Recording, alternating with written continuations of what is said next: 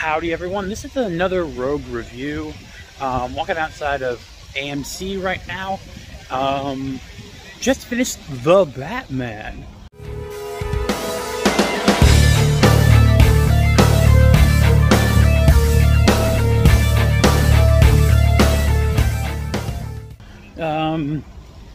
We'll have some little bit of thoughts behind it because I don't want to spoil anything right now for people around. So this is just impressions.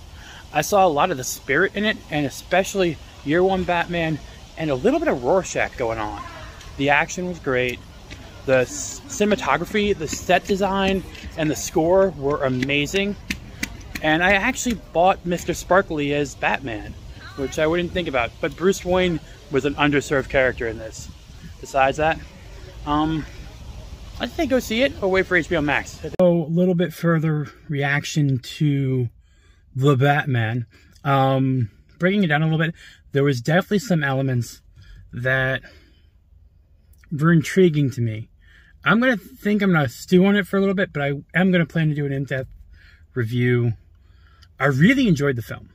So right there, I really did enjoy the film. It was long. There was a lot that could have been trimmed out.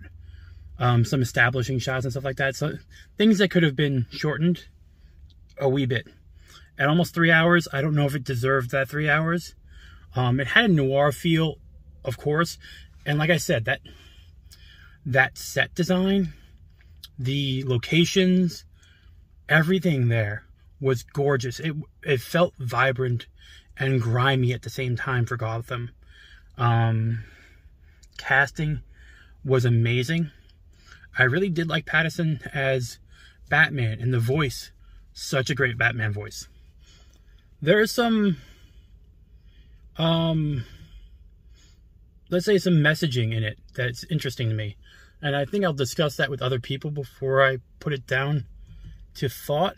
But I will say, as a score right now for a review, just as a score, I would give this about a 7.5.